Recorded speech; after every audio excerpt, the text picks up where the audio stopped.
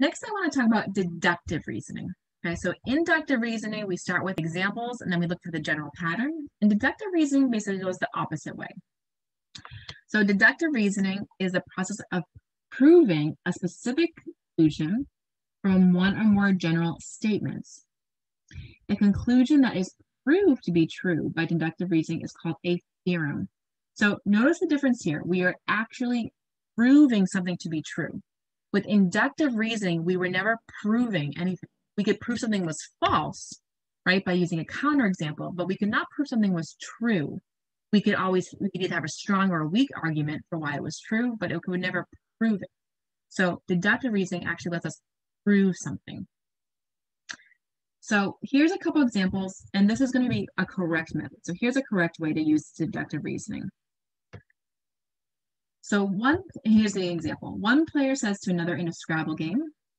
So Scrabble, if you've never played, look it up. It's a game of words. So basically, one person writes a word with their, you have tiles, you have to make words from the tiles, and then you keep building on the words. So I put my word down on the board first, and then someone else has to build their word off my word. So it's a game of words and making words.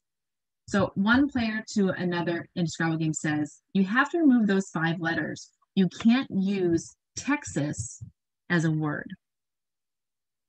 So why did he make that statement, or why did she make that statement? And that's because in Scrabble, you cannot use proper names. So you can't use names, nothing with a capital letter. It's not allowed in Scrabble. That's one of the rules of the game. So the general statement is that all proper names are prohibited in Scrabble. Well, Texas is a proper name. So the conclusion is that Texas is prohibited from Scrabble. So the word Texas. So we're taking a general or multiple general statements that we know are already correct, right?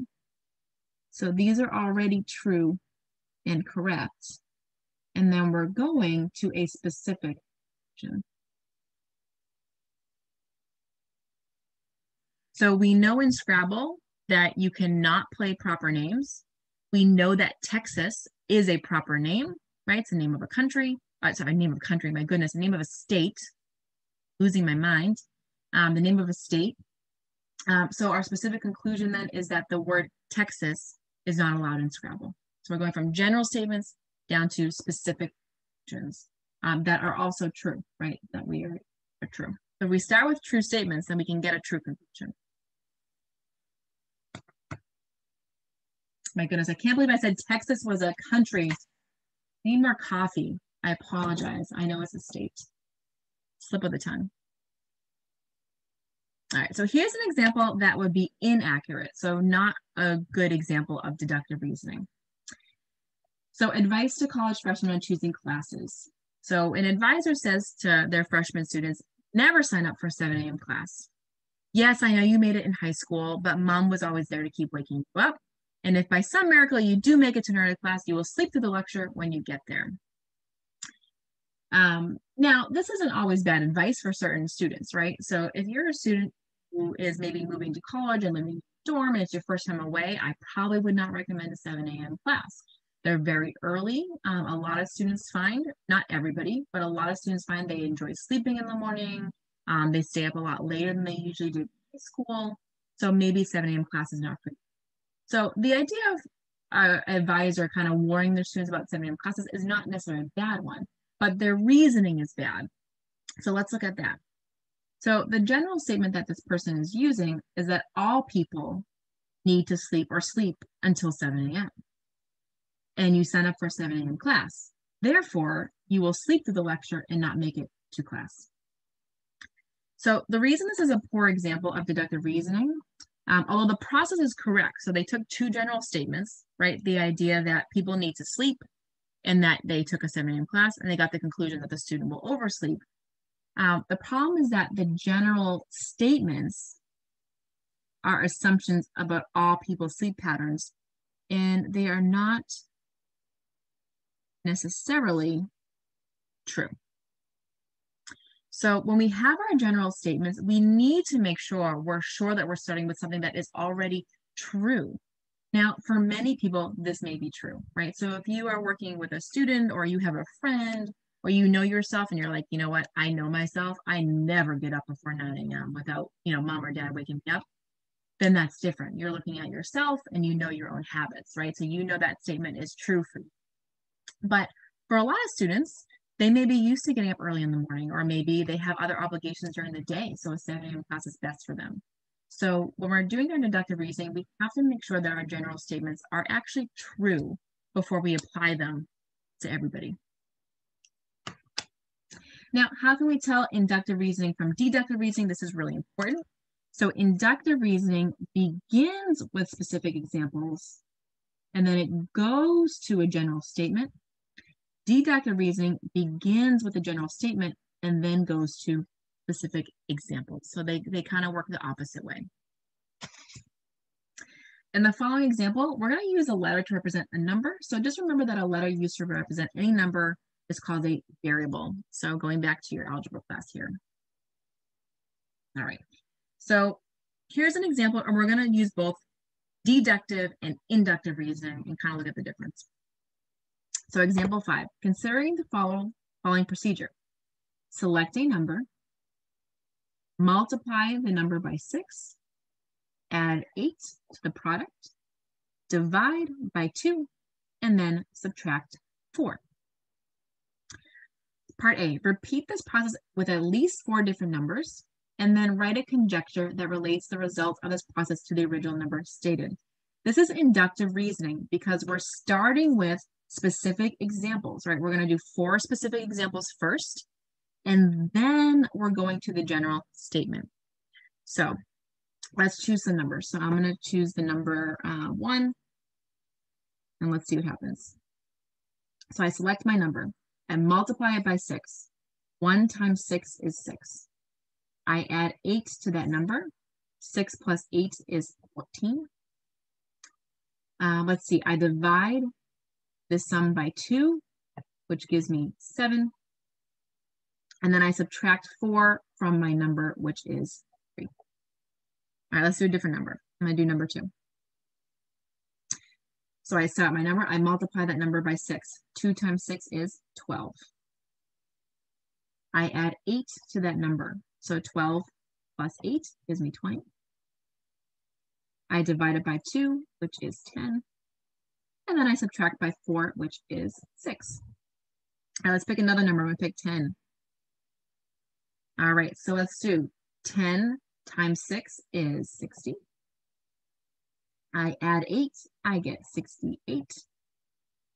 I need to divide the sum by 2. 68 divided by 2 is going to be 34. And then I subtract by 4, and I get 30. Now, this is a great time to pause the video and give this a try on your own. So choose your own number. It can be small, it can be large, it doesn't matter. Let's try 100, right? And just see what you get. So pick your own number if you want. Pause the video, see what you get. I'm going to do 100. 100 times 6 is 600. Plus 8 is 608. Divided by 2, let's see, is 304. And subtract 4 is 300. So let's see what happened here. In my first example, I started with 1 and I ended up with 3. Here I started with 2 and I ended up with 6. I started with 10 and I ended up with 30. Here I started with 100 and I ended up with 300. So what could be my conjecture then? What do I see happening for the pattern?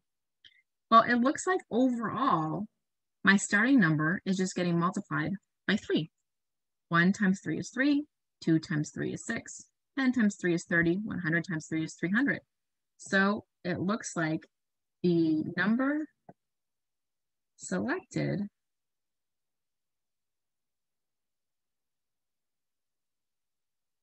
is multiplied by 3, right? That's the overall conclusion. That's what's happening here.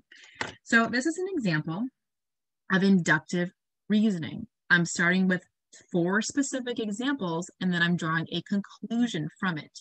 Now, this is a strong conclusion, I think, because I have 4 totally different examples, and they all seem to be working, but it's not a proof. It's not 100% proven true. I feel good about it. I have 4 different examples that support it, but it's not a proof. So inductive reasoning is never proven true. To do that, we need deductive reasoning, and that's part B here. So what we're going to use this time is the variable n to represent the original number. And we're going to use deductive reasoning to prove our conjecture.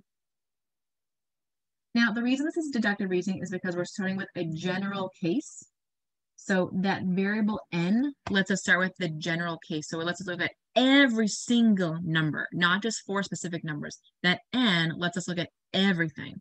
So it lets us generalize this to all possible numbers. So that's why this is deductive reasoning, because we're starting with a general case, and then we can go to the conclusion afterwards. All right, so I'm going to start with n. I'm going to multiply by 6. Down so you can see that.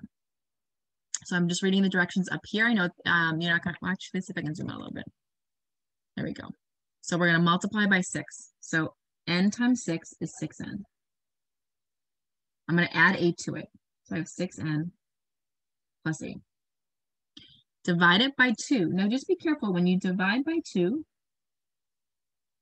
That means both parts have to get divided by 2.